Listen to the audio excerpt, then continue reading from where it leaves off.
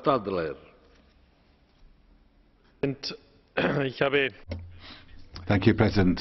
I voted in favour of the report by our colleague Catherine Grez, although I must say this is a classic example of the contradictions in the policy efforts of this House. What this report is on about is something sensible, and it's something which is justified.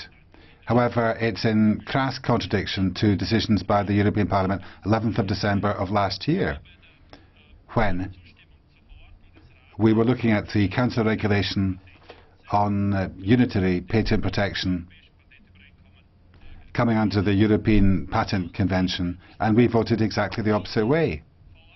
Only then.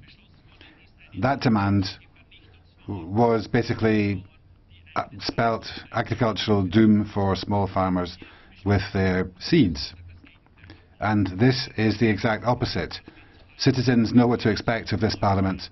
It blows hot and cold, and there is no clear political line at the end of the day. Thank you. Thank you very much. Mrs. Zaborska. Thank you. Well, thank you very much, President. The more developed are the technologies, especially biotechnologies, the more difficult it is to find a balance between the protection of IPR and at the same time